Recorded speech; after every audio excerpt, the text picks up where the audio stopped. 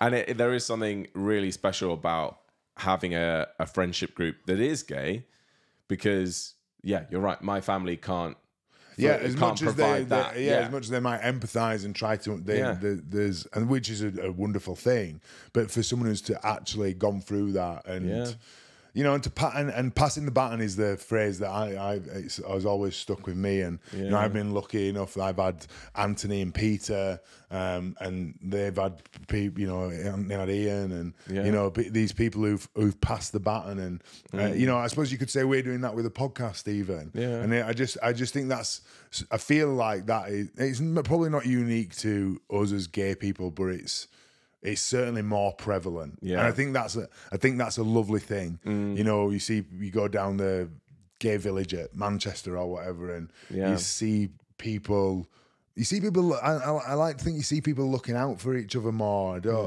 Maybe, and I know everybody has bad experiences, but I think, I don't know, maybe it's something that I've felt that I've seen more. Yeah. So yeah, I think that's a lovely thing. How do you feel like you celebrate your identity on a daily basis? Maybe, like, are there things that you think that you might not think of? They may be innocuous, but if you think about it now, are you like, this is how I am authentically myself every day, or this is how I do a bit of activism, or I celebrate my sexuality?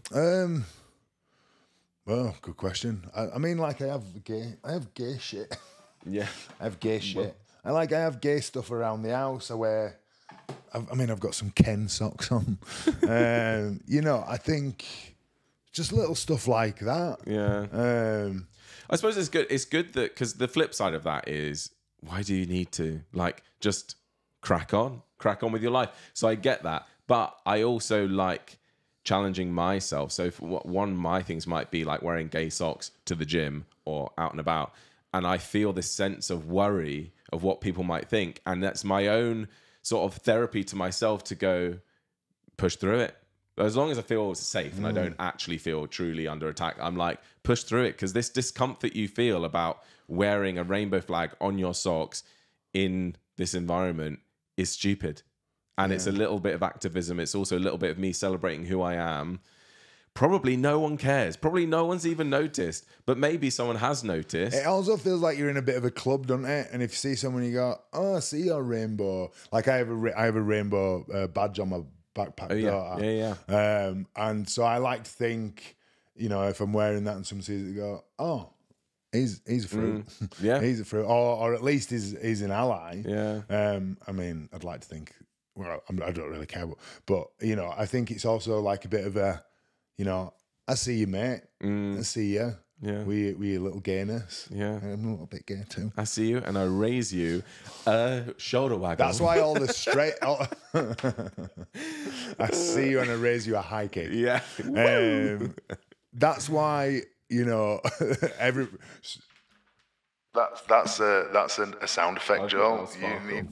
You need to get better at this bit. You can go now. Is that a sparkle? That's a trombone. Oh, okay, I was doing the sparkle. I see you when I raise you a shoulder kick, or whatever it was.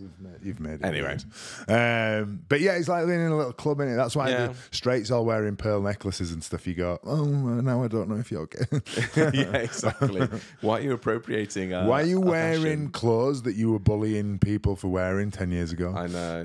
It's a bit confusing now. But isn't it good that it's being normalized? Just people dressing how they want. Clothing does not have a gender. This is the ridiculous thing. Well, also, I learned in my linguistics degree, I don't know why, because it wasn't to do with language, but pink and blue. Pink for girls, blue for boys. In, I think it was the Victorian times or before Victorian times, it was the other way around. Pink was a boy colour and blue was a girl colour. And at some point in history, and I don't know the exact thing, someone find it, put it in the comments, please. They've switched it. So it was like all this thing of like people getting bullied now and thinking, oh, pink is for girls, blue is for boys. It was literally 100 years ago, it was the other way around. That's like Santa Claus used to be green. Isn't it mad? Clothing and colours don't have genders, and it's stupid. Okay. Anyway, that's my TED Talk. Yeah. Thank you for coming.